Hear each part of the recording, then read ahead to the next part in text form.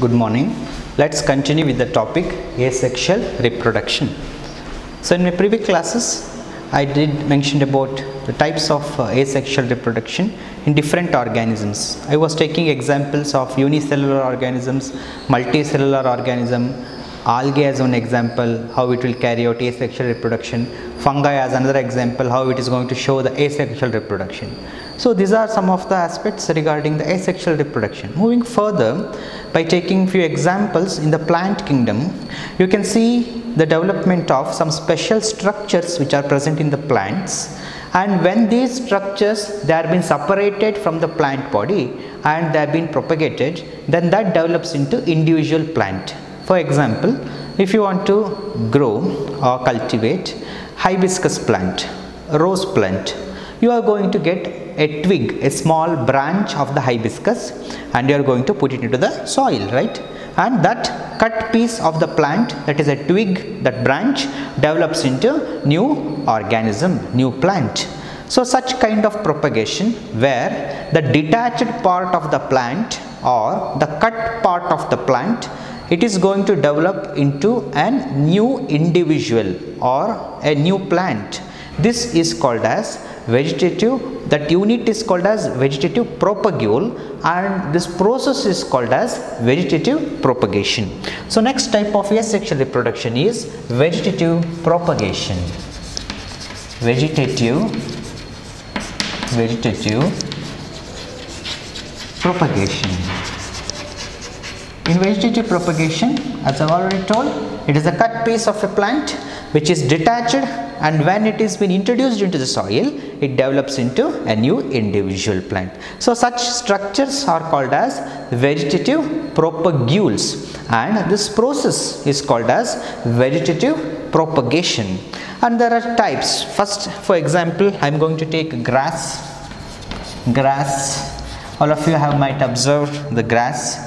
Grass, it has got a cylindrical stem and shows the fibrous root system which develops at the nodal region,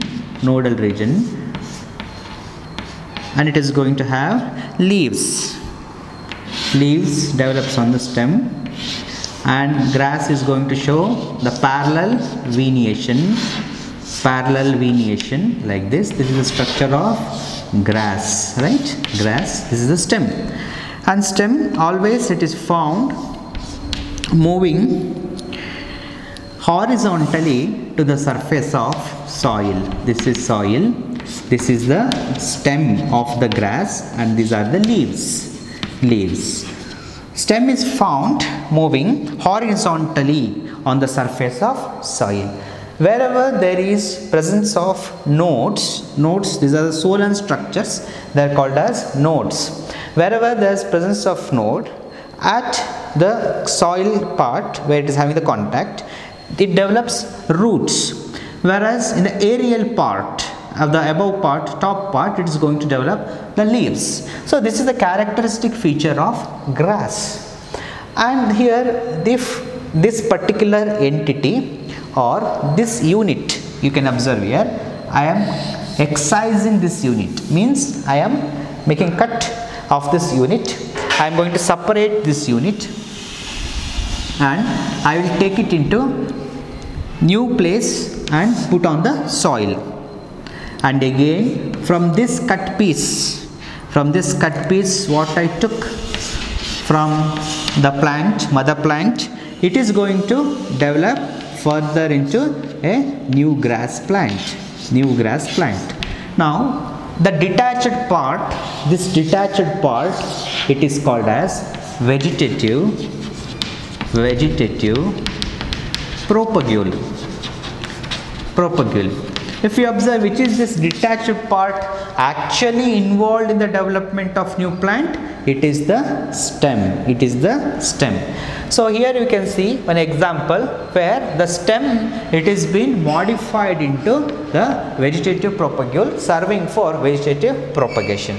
So like this, we in your PU classes, we have got different examples to study where we go for the classification of the stem based on the habitat of the plants and its modifications, different types of vegetative propagules you are going to learn. Along with the different types of vegetative propagules, you are going to learn the examples. So this is regarding the vegetative propagation, and another common example is the ginger, the cut piece of the ginger which is containing the node.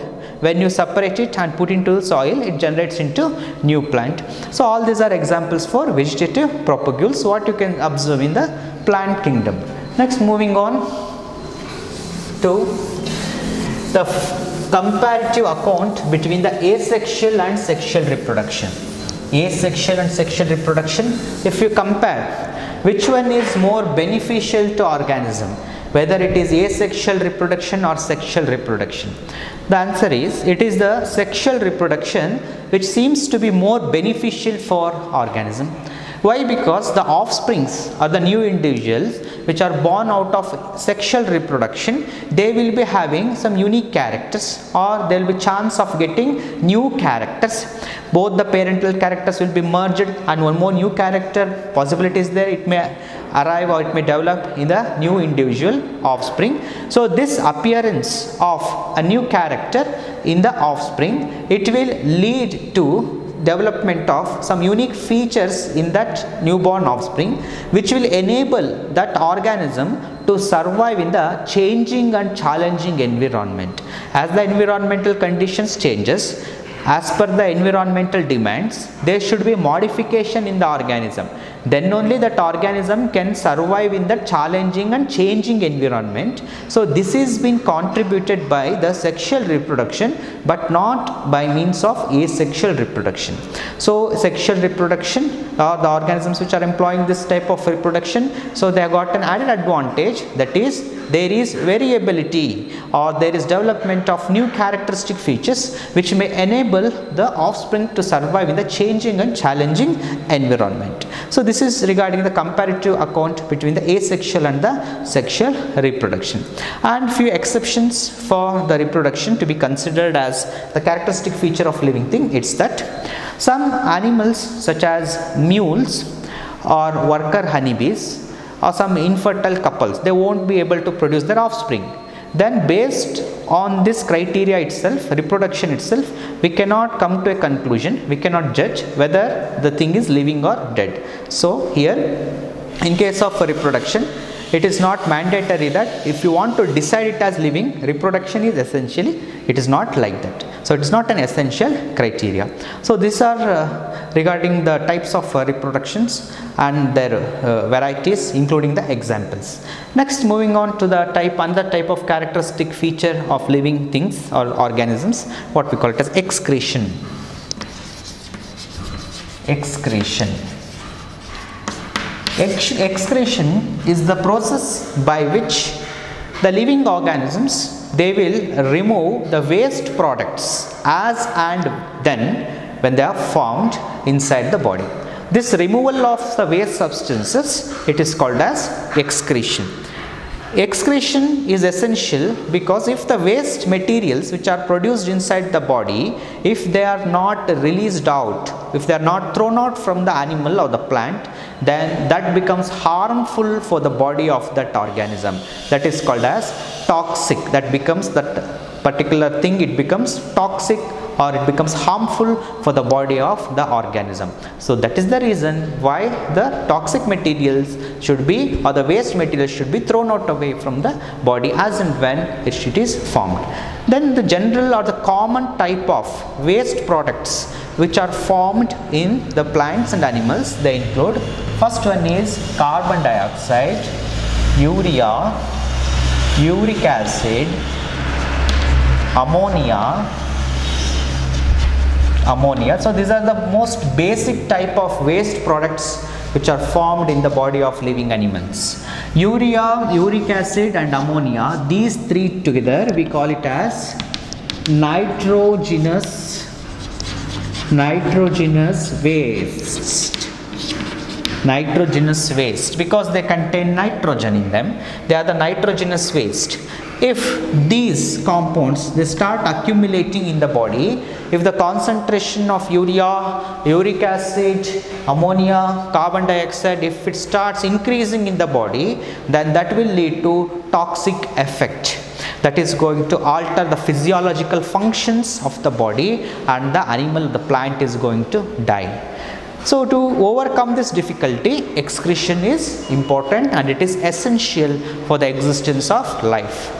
Then the next question appears, so what is the origin for the development of such huge or enormous waste products? So every second we are giving out, we are exhaling out the carbon dioxide molecules. From where it has been produced? So in urine, we are excreting the urea. So what is the source for the urea? So all these waste products, they are the resultant of the metabolic event which occurs inside the living system. In the metabolism, I mentioned that the definition where you can see the total chemical reactions which have been aided by the enzymes, what we call it as metabolism. Metabolism, two types, anabolic pathway and catabolic pathway, constructive process, destructive process. Due to the metabolic activities, the chemical reactions which take place in the organism, and with the help of enzymes, so many waste materials will be produced, and these waste materials, they are the resultant of the metabolic activities. So these are the concepts what we would include regarding the excretion.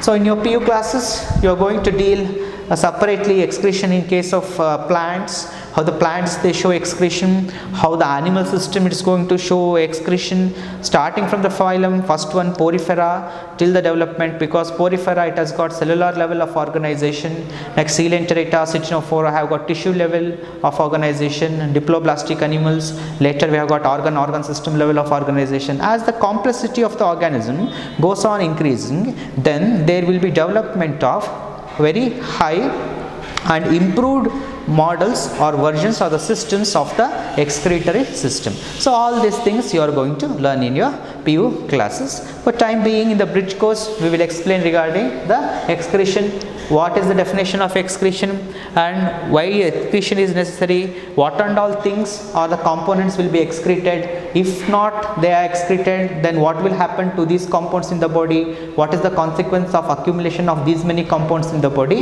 It will be dealt in the bridge course, what I did just now.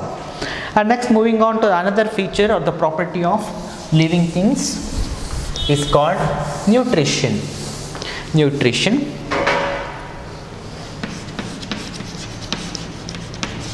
Nutrition. Nutrition, it is the process of production or uptaking the food and getting assimilated or being used up, that means assimilation, that means used up or assimilated in the body of living things. This process is called as nutrition. In the life process chapter in your 10th standard, you have learned that nutrition, how the amoeba is going to extend its pseudopodia and catch hold of food, and it is going to engulf and digest it, right? So all these things will be dealt under nutrition. Coming to the classification of living things based on the nutrition. Because before going to the nutrition, nutrition is one of the unique or very strict characteristic feature which is exhibited only by the living things. Nutrition is cannot, or nutrition process, it cannot be shown by non-living things. The process by which food is intaken to harvest the energy, by the process, whether it may be by the movement or by engulfing what you saw in the amoeba, or maybe due to the photosynthetic activity, whatever the procedures may be, final thing is it should get the food and the energy. That is called as nutrition, and it is the characteristic and unique feature of living things. And next is the classification of the organisms based on the mode of nutrition. Based on the mode of nutrition. Based on the mode of nutrition, organisms, their mode of nutrition or the organisms, they are classified into two types. First type, they are called as phototrophs. Second type of organisms are called as heterotrophs. Let me write it as autotrophs. Autotrophs. Autotrophs and heterotrophs. So these are the two classes of organisms based on the mode of nutrition. Autotrophs, these are the organisms which can prepare their own food.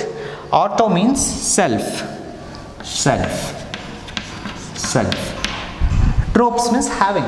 So these are the animals or the plants. Like animals means you can include small unicellular tiny organisms which may be protists or bacteria. So they are autotrophic in nature. That means they can prepare their own food. So again, based on the type of the autotrophism exhibited by the autotrophs again they are of two types. First type we call it as photoautotrophs. Second type we call it as chemoautotrophs. So these are the two subdivisions of the autotrophic mode of nutrition. In case of the first one of photoautotrophs, name itself is giving a hint. Photo means light. With the help of light, if the organism is capable of preparing its own food, then we call such organisms as phototropic organisms. Example for phototropic organisms: algae, plants and bacteria. Let me write it as cyanobacteria. In further classes I will explain about the cyanobacteria. Okay, classes of cyanobacteria, the structure of nosta, cannabina, all those things I will explain. Photoautotrophs, algae, plants, cyanobacteria, you can see they are photoautotrophs. They can prepare their own food with the help of sunlight by the process called as photosynthesis. If you look at the process of photosynthesis, there will be development of the oxygen as well as the food. So the balanced equation of the photosynthesis is 6CO2 plus 12H2O in presence of sunlight and chlorophyll will give rise to glucose. C6H12O6 plus 6O2, oxygen gas is evolved, and 6H2O. It is a balanced equation of photosynthesis where you can see the development of or the production of food in the form of glucose. Glucose is a type of carbohydrate, simple sugar. Glucose will be produced. So such process where sunlight is being utilized for the development of or production of food, we call it as photoautotrophs. Next process is the chemoautotrophs or chemoautotrophism. In chemoautotrophs, you can see the bacteria such as green bacteria, green sulfur bacteria, purple sulfur bacteria, all these are examples for the chemoautotropic mode of nutrition or chemoautotrophs. These group of organisms, what I mentioned, they are going to break the chemical compounds to get the energy which will be influenced by the mode of nutrition what they are adopting. For example, H2S,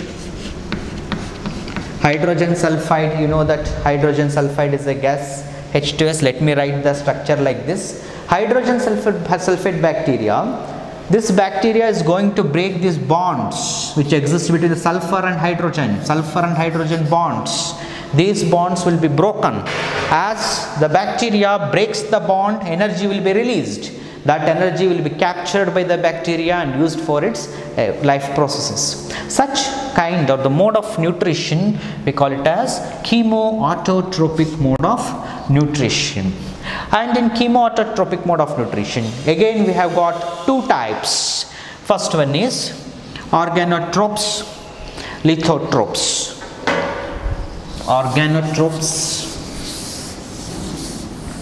Organotrophs, first variety, it is called organotrophs.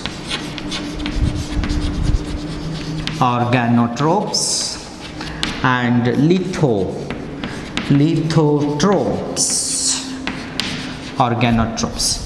Organotrophs, these are the category of animals which are going to use organic matter to derive energy. They break the bonds present in between the atoms of the organic compounds, and whatever energy is released, that energy will be utilized for their existence to run their metabolic activities and life process.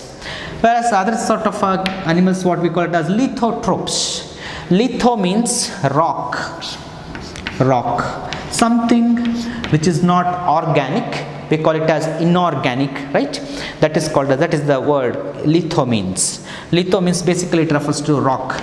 So these group of organisms, mainly the bacteria, they use inorganic compounds such as hydrogen sulfide and other inorganic compounds, and the inorganic compounds, they have been utilized by the bacteria to harvest the energy. The bonds which are present between the atoms of the inorganic compounds, the bonds will be broken and the energy what is released will be utilized by the bacteria. Such mode of nutrition is called as lithotropism, and the organisms are referred to as lithotrophs. So this is regarding the autotropism, classification, subclassification, and different examples and explanation for each subdivision of autotrophic mode of nutrition. Next type of mode of nutrition what you can observe is heterotrophs. Heterotrophs, they cannot prepare their own food. Again, in heterotrophs we have got classification such as saprophytes, parasites. Saprophytes and parasites. Heterotrophs means, best example, we human beings, we depend on the other plant origin or the animal origin or the microbial origin food material. We cannot produce our food material by our own, like that of plants, what they do by doing photosynthesis. In case of heterotropism, saprophytes, these saprophytes are the group of organisms, mainly they are microorganisms such as the fungi and bacteria. They grow on dead and decaying organic matter. They grow on the dead bodies and they cause the decomposition or putrefaction, decomposition of the dead body, and this process is called as the decomposition. Saprophytes are the organisms which are involved in the decomposition of the organic matter. By breaking the organic matter, by acting on the dead and decaying organic parts, they are going to extract the energy. That is in case of the saprophytes. Next group of organisms, what we call it as parasites. Mode of nutrition is called as parasitism. Parasitism means one plant or animal, it will be in the living condition, and few other animals or organisms, they get attached to it and they are going to take the nutrition. For example, tapeworm, which is present in the intestine. Roundworm, Ascaris lumbricoides, roundworm, which is again present in the intestine, and mainly some other infectious bacteria, they are called as parasites. So these parasites, they are going to take the food from the plant or animal when they are in living condition only, but they will not kill the plant or animal. So the animal or plant on which they are acting or from which they are extracting the nutrients, that animal or plant, it is called as host, H-O-S-T, that is called as host. And the animal which is taking the advantage, which is draining out the blood, such as leech, which is sucking the nutrients. So such kind of interaction what the animal which is having, that we call it as parasite. So we have got animal parasites, plant parasites, animal parasites and plant parasites. In case of animal parasites, already I have given two examples. One is the tapeworm, another one is the roundworm, which is present in the intestine. These are the two classical examples you can remember. And next, coming to the plant parasites. So it is very difficult, very rarely you find such examples in case of plant kingdom. In case of plant parasites, again where you can see plant being acting as a parasite, that is called as a cuscuta plant. Cuscuta plant, it is a chlorophyllous plant. It doesn't contain chlorophyll. It cannot carry out photosynthesis. It will be thread-like thing. It will be found around the bushy herbs. It will stick to the stem and it will extract the nutrients. So plant parasite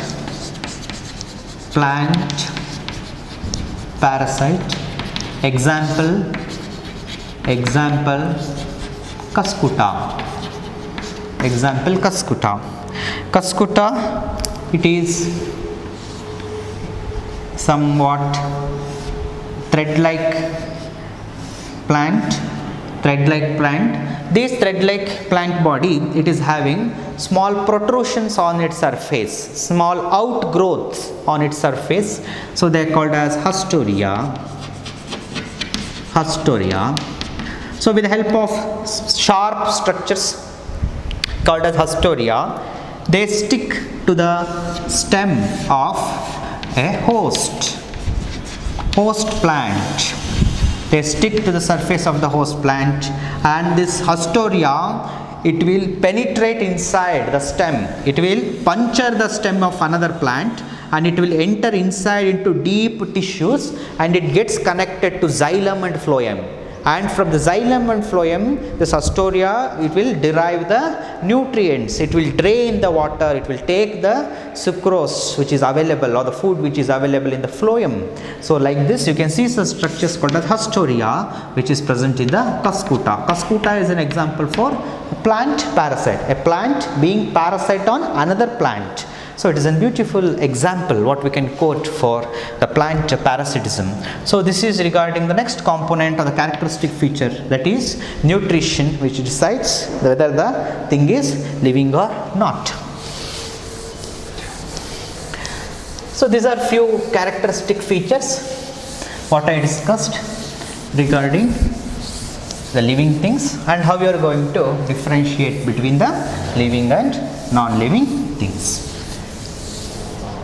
So in the next class, let me continue with a few more topics related to the bridge course. So I will conclude my session here. Thank you.